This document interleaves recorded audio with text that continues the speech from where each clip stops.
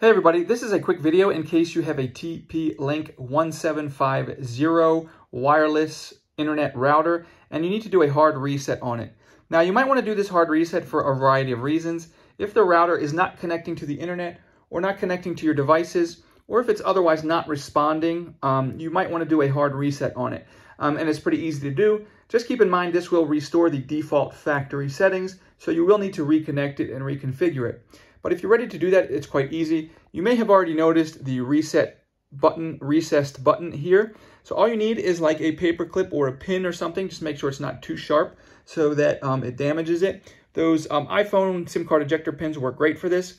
So what you're going to do is you need to make sure, in order for this to work, your router needs to be plugged in and powered on. So once it's plugged in and powered on, you can press and hold this reset button for 10 full seconds. And you will notice that the lights on the front will start to blink in all kinds of different ways. After the 10 seconds, you can let it go, at which point the router will be reset and you can reset it up and reconfigure it as a new router.